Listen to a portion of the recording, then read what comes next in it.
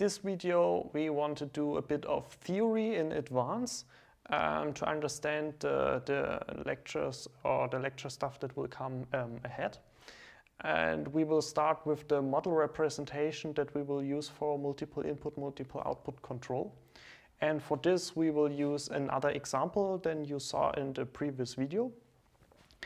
So within this video you could imagine one transfer function from u1 to y1, but there are way more interactions because this is a more complicated system that we would assume.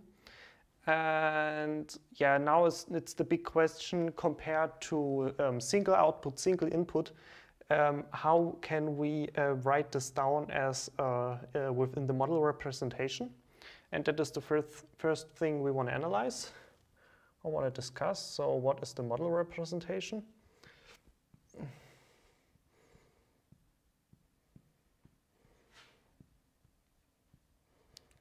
That's one big part.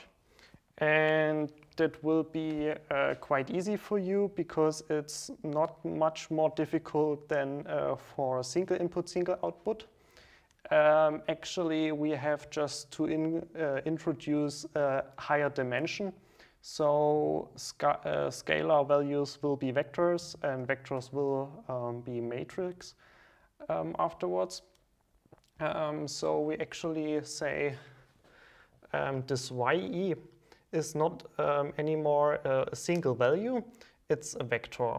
So we can say ye as a vector. And how do we calculate this? In single output, single input, we would use transfer function, maybe gj.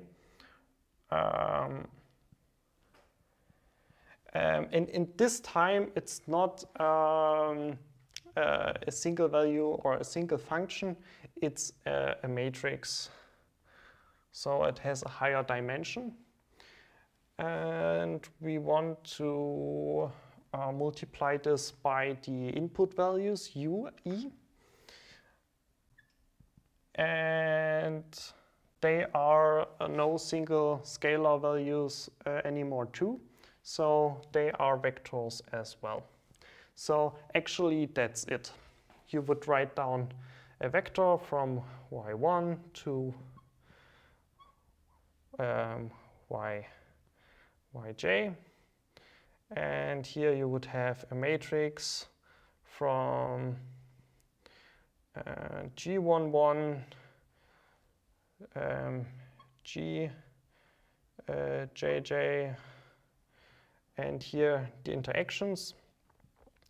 And in the diagonal points you would say would see the direct influence.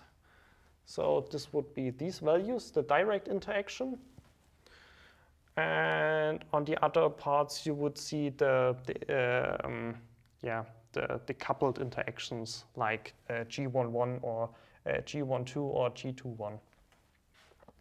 Yeah, and for U, the same as for Y applies. So you would have U1 and then Uj. Yeah, that's actually your model representation, and that's nothing too difficult, I think. Now we switch to something completely differently. So now we will introduce the relative gain array that you might not have heard of, but we need to discuss this, and I will describe why we do so. So relative gain array, or in short RGA. What is it? Well, as I mentioned before, we need some kind of measure how strong this this interaction between both control loops actually is. And therefore multiple ways exist. There are couple matrices and something else, and in this video we want to describe out of this box of matrix the relative gain array. And that will give us a measure how big this interaction actually is. So first we want to describe what it is. Let's write this down. So the gain area, it's the relative gain.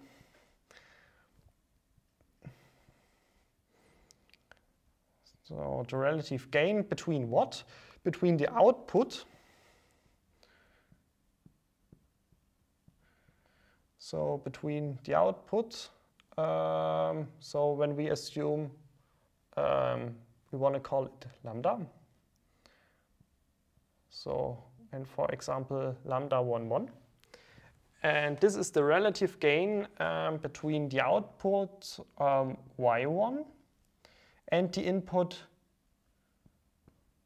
u1. So, and that's something we can write down in a mathematical way, and it's what we do. It has a definition, and this lambda can be calculated as follows. So it will be a matrix with dimensions ij, and that is partial ye over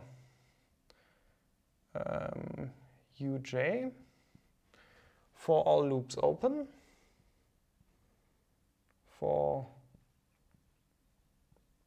open loops, and we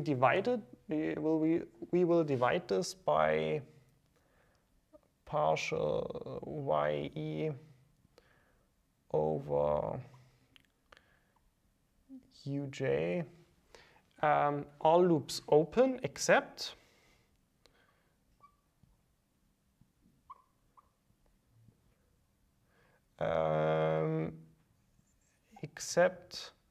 this uj loop. So this is important, and that's how we would write down the mathematically.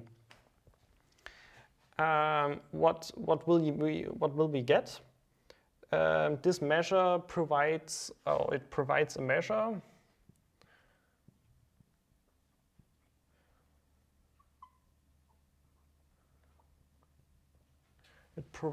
measure of the influence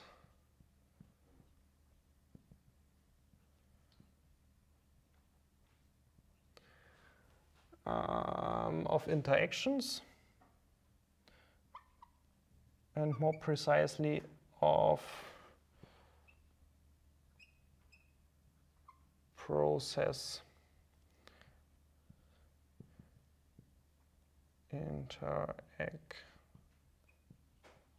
interactions.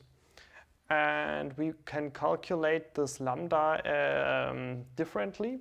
So this is the pure mathematical definition, but in real life we would perform in another way. We would use the following calculation. So we would say this lambda, and it's dependent from a variable that we will consider soon. It's dependent from k, and we say it's k times k inverted, and the inverted part we want to transpose. So that's actually it. And this dependence from k, what is k? K can be assumed, and in the literature it has been shown that a good measure for k is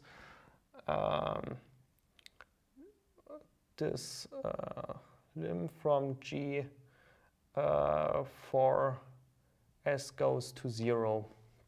So that is what we can use.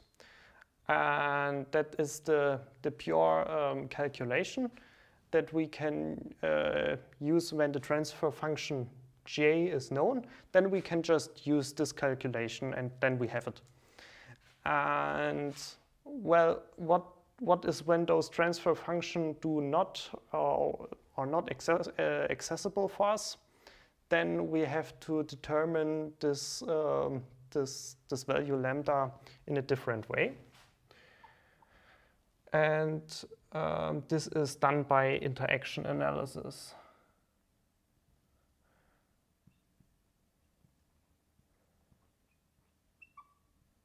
So interaction analysis. And this is necessary when this transfer matrix J is not known.